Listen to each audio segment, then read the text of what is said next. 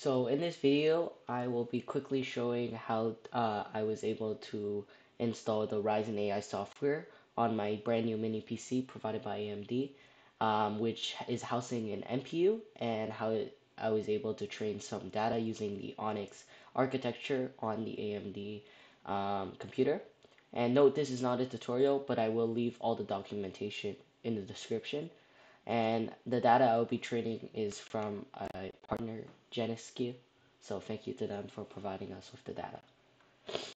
So briefly, I will just give you a little heads up on my specs. So in this case, we're in this mini PC, which is a UW790 Pro. We have a Ryzen 9 7940HS with a Radeon 780 graphics. Uh, with the RAM, we are housing 32 gigabytes. Um, and yeah, that's pretty much it. And note, this computer has an NPU. Now, for those of you who don't know what an NPU is, an NPU is basically a kind of brand new type of technology. It's called a neural processing unit. And what that essentially is, it's more powerful than a CPU because it can run concurrent neural processing data instead of single line data. This is very useful for training data faster, like artificial intelligence, machine learning. And compared to a CPU, it is a lot faster as because like I said, the CPU is just a central processing unit, which is just processing the amount of cores. But in an NPU, we're running a concurrent amount of cores, unlike a CPU where it can only mainstream a certain amount of cores. So that's just a brief overview of the difference between an NPU and a CPU, and that's why we're using an NPU to do most of our training. Another thing is we will be using the ONNX runtime. Now, ONNX is a open neural network exchange, and basically what that is it's able to combine a bunch of different softwares like PyTorch, TensorFlow, or any other AI software, and running a single algorithm. It's able to train all that data uh, and storing it. So similar to PyTorch, where it stores it as a PTX file, we're storing it as an ONNX file that can be called. And some of the main benefits about the ONNX runtime is it can run with the Ryzen AI software, which is a software that we will be using to house the ONNX as well as all the training AI, and it's very efficient when it comes to running on NPUs. Now, I mentioned Ryzen AI software a couple times, and basically the Ryzen AI software, not this, if I can pull it up, hold up, sorry. The Ryzen AI software is using the ONNX model, and it's basically we also do an extra step called quantizing. Now, when we quantize this model, it gives us like that extra layer of flow. And when we deploy this model to an actual um, like a system that's on a low end hardware. So for instance, this is a very high end hardware, and after we train it, all we have to do is send the person this ONNX file, and they can run this AI as smoothly as they want on a low end system. As well as after the quantization, we use something called an int8, which is a numerical type of data, and this is to help with different executions, as well as it works with other providers. Now, we of course have an NPU, but I will also be doing a comparison with the CPU. So, just a quick overview of how I installed it. You will need Visual Studio 2019 for this to work, as well as you will need CMake and Conda or Anaconda. And just to show you, I've had it installed. This isn't a tutorial, but there is the complete documentation I followed down here, down in the description. As well as I've also installed the IPU or NPU driver. Also in this video, I will be saying IPU a lot, but basically it's the same thing as an NPU. It's just a different way of saying it. So here, as you can see, after I listed it, we can see that I currently have the Ryzen AI software installed properly. So if I were to activate that, you can see it's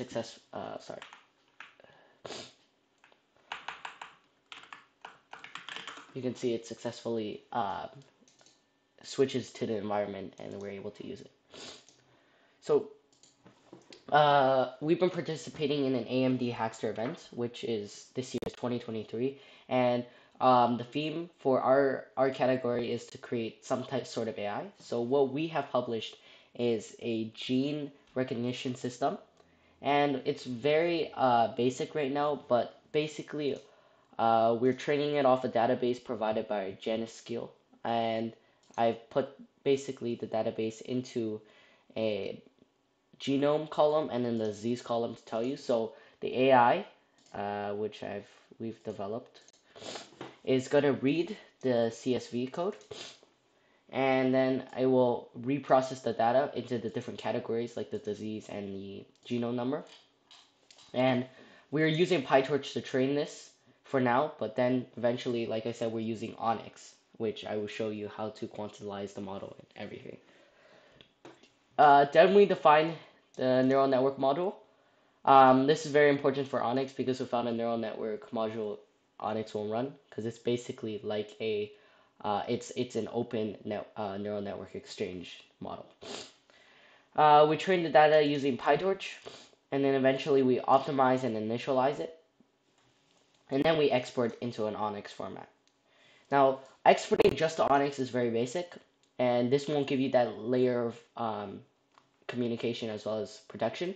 And this is exactly why we also quantize the model, because that, like I described before, will give it that extra layer of int8 calibration as well as everything else. So just to go over, we can copy this code and paste it into our code here for the runtime. So let's remove this part because we are not exporting. And here, once the code is inputted, we can we can run the actual code and take a look.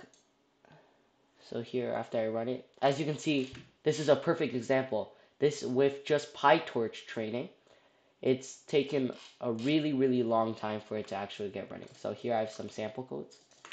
So we enter this. Now this code is a lower version of what I'm going to actually show you. But as you can see, we're able to get a prediction value and an output value. So now we're going to export this to ONNX. And there's not much to go over. This is just exporting the previous file and splitting up into batch sizes if it's a big size with an input size, and then putting it out, exporting it as a .onx file. Next, we quantize the model into an int8 type thing. I'm not extremely sure because I'm not an expert at this, but if you want to learn more, I will link the documentation here. So after it's been trained, we get a successful model here.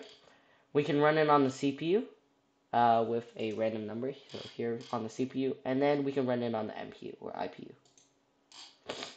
Now, by looking at the results, you can see that we cut down the time dramatically.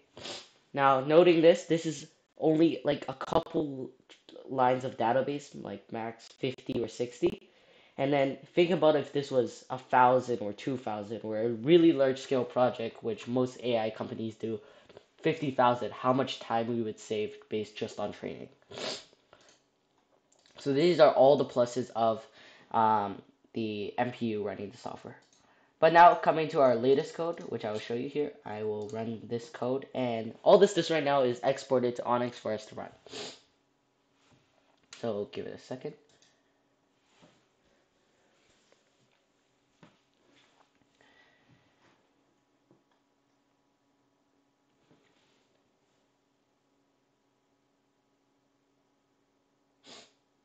Alright, as you can see, the ONNX model is successfully exported. Now we must activate it into our Ryzen AI environment. So I'm just going to list out the info here. So here is the name, conda environment, and then conda activate Oh, oops.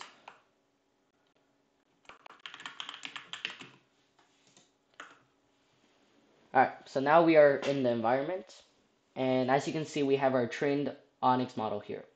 Now, in order to run this ONNX model, all we have to provide to the user now, who is the other end, is a very simple code, because it's been trained. So now all we have to do here is I'm pulling the trained quantized model, or the trained model here.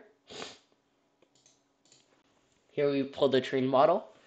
We start a ONNX runtime interface, which is to open this ONNX model. And then we ask the user for the genome ID and prepare the output and extract it. So in this case, it's very simple. We're still working on the actual output. But here, just a demonstration. After I run this code, you'll see how fast it is. See, it's already loaded. And that's the benefits of already training it with ONNX. And based off the training, you also see how fast it is. But in the actual, if you had a lower end machine, it would still be really fast after it's been trained with ONNX. So here I'm going to give it a genome number, and we should be expecting the liver transplant output. As you can see, we have liver transplant. Now I can grab any data from the full V1, but I'm not allowed to fully disclose this CSV file. Here, another example, we could put in the genome number for healthy, and as you can see, we have a healthy output. So that's basically everything to cover with our project currently so far, as well as if you want to learn how to install it, everything documentation will be in the description, as well as some benchmarks for our current testing to compare the CPU as well as the NPU. So thanks for watching, guys.